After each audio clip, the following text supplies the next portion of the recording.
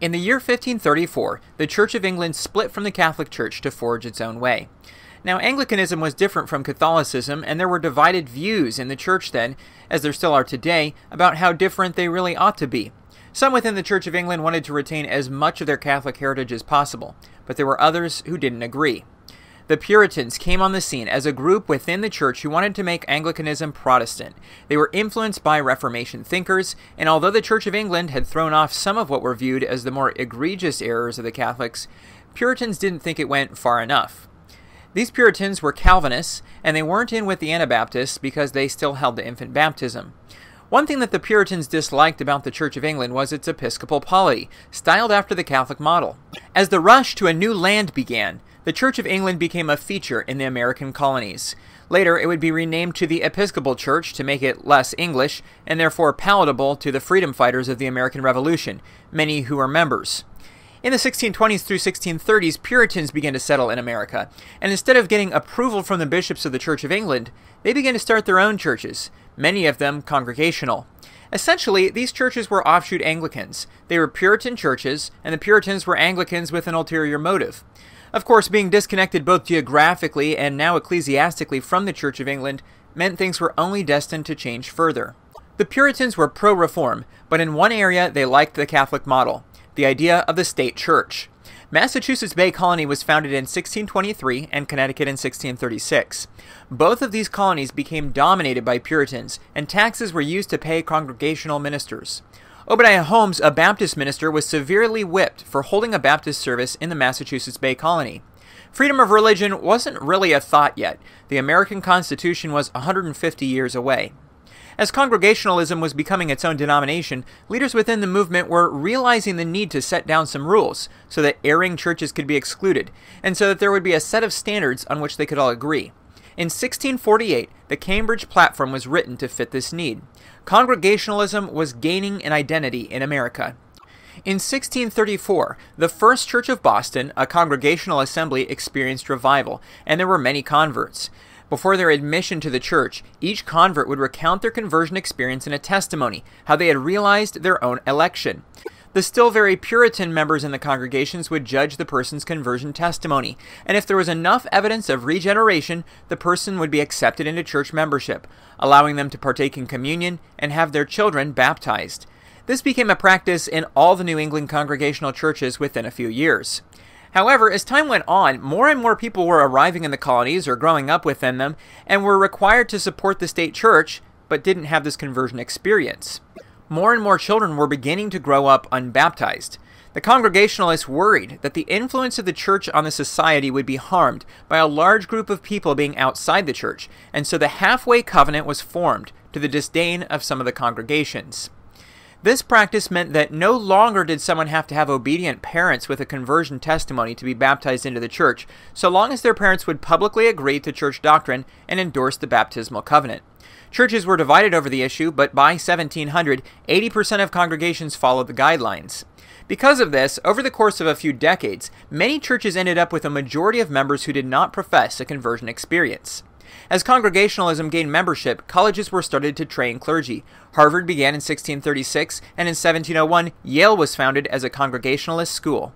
Congregationalism was approaching its 100th year in America, and the ministers were noticing it. The halfway covenant had led to churches full of the unregenerate, and some were longing for a new revival.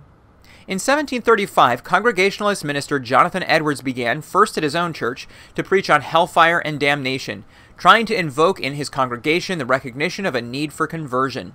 As time passed, Edwards spoke in other churches too, and the First Great Awakening was coming into view as the revival that had been longed for. Anglican cleric George Whitefield came from England to preach in America with good success. His first tour in 1740 was met with gratitude and relief from some of the Congregational churches. Whitefield too seemed to have a Puritan streak. He was a Calvinist who preached conversion. In 1740, there were 423 Congregational churches in the colonies, 1/3 of all churches. As the 40s advanced, many more ministers began to look unfavorably on the revivalist spirit sweeping the colonies. Churches that were dominated with the revival began to be known as New Lights, and those opposed to it became known as the Old Lights.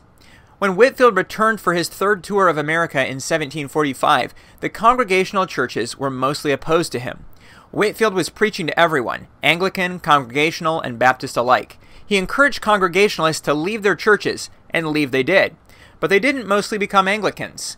An unconverted Congregational layman named Shubal Stearns heard Whitefield preach in 1745, experienced conversion, and soon was part of a controversy over infant baptism.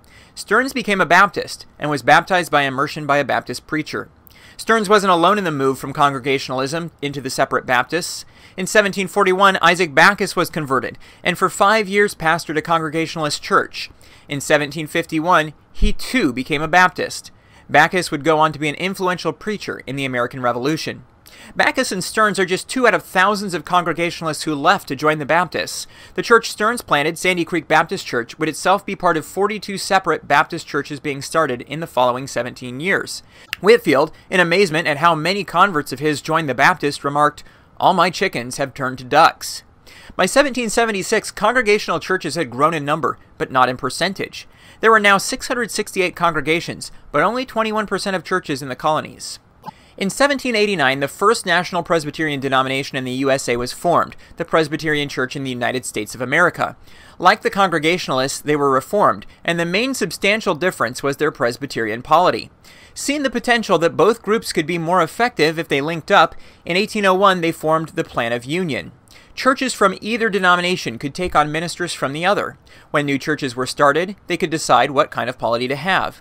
In 1826, the originally Congregationalist American Board of Commissioners for Foreign Missions was established as the missions agency for both denominations.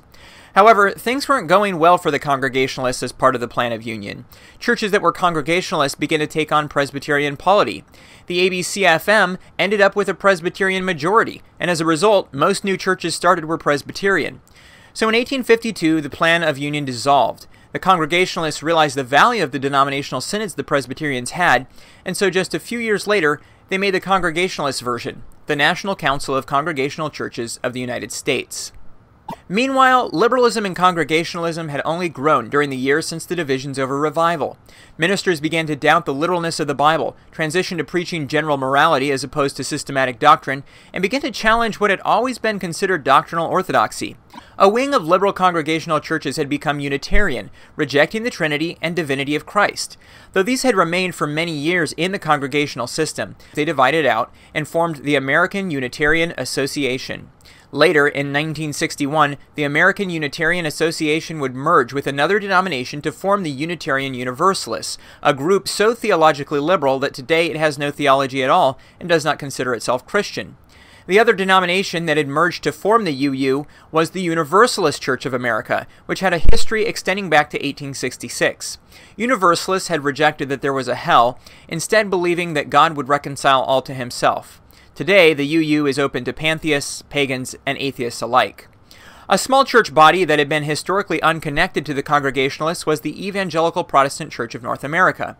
This formerly German-speaking denomination was founded in 1885, but the German Reformed churches that started it had existed long before that. The Smithfield Church, shown here, was founded in 1781, on the same location it is now, though they meet in the 5th building on that spot. By 1925, most of the things that had separated them from Congregationalism had slowly dissolved, and though they were a bit more Lutheran than the Congregationalists were, they decided to merge into the Congregationalists so as to gain access to their ministers, universities, and structure. Another merger would happen 6 years later as the Christian Connexion would merge with the Congregationalists to form a new denomination called the Congregational and Christian Churches. This became Congregational Christian Churches without the "and" a few years later. So what was the Christian Connexion?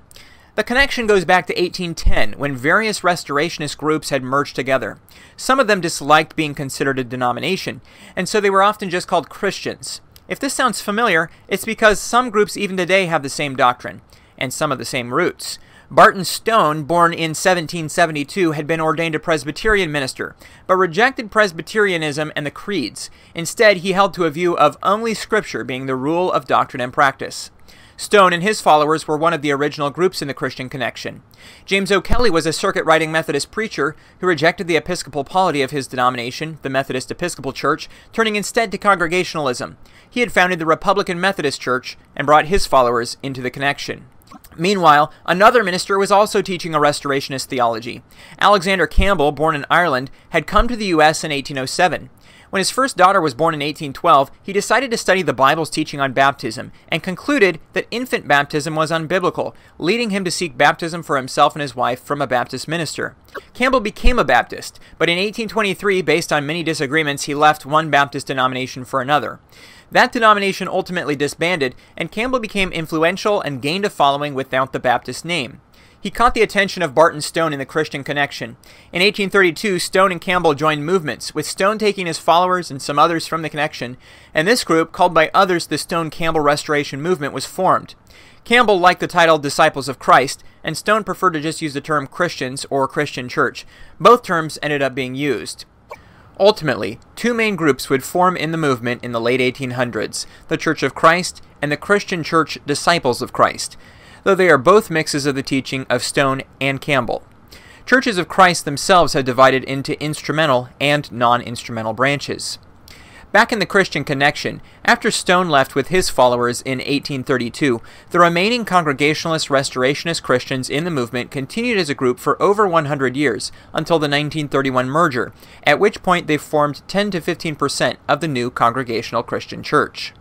The Congregational Christian Church began to communicate with other denominations that had similar beliefs and began to find common ties with another Calvinist denomination, the Evangelical and Reformed Church. This denomination itself had been formed through a merger between the Reformed Church in the United States and the Evangelical Synod of North America. But there was a big difference between the ERC and the Congregationalists. The ERC didn't have congregational polity. It was a Presbyterian denomination. Despite this, the two groups were intent on merger, and in 1943 they drafted the basis of union, which stated in part, "The name of the church formed by this union shall be United Church of Christ." This name expresses a fact. It stands for the accomplished union of two church bodies, each of which has arisen from a similar union of two church bodies. It also expresses a hope that in time soon to come, by further union between this church and other bodies, there shall arise a more inclusive united church. Not all of the churches in the Congregational and Christian Churches, or CCC, were happy with this declaration of intended merger. Some theologically conservative churches had noticed the liberalizing trend in the denomination for some time, and in 1945 they formed a fellowship within the CCC called the Conservative Congregational Christian Fellowship. In 1948, they finally left the CCC to form their own theologically conservative Congregationalist denomination called the Conservative Congregational Christian Churches, which still exists today with nearly 300 churches. Another group of churches in the CCC was concerned about the compromise on congregational polity that was coming in the union with the Presbyterian polity of the ERC. In 1955, these churches also split from the CCC into a denomination called the National Association of Congregational Christian Churches. They too exist to the present with around 400 churches. Ultimately, the CCC and ERC did merge in 1957 to form the mainline denomination, the United Church of Christ. About 40% of the body came from the ERC and 60% from the CCC. Even today, there are some Congregational and some Presbyterian churches in the United Church of Christ. Since the merger, the denomination has declined, like all mainline churches in the USA, now having only around 825,000 members in 4,882 churches in 2019. If you found this video interesting, I do have a few other videos here on the Ready to Harvest channel that have information about Congregationalist churches. One of them is the video Independent Baptist versus United Church of Christ. And the other one is the decline of mainline churches in America. Also, please consider liking and subscribing this channel if you've enjoyed this video.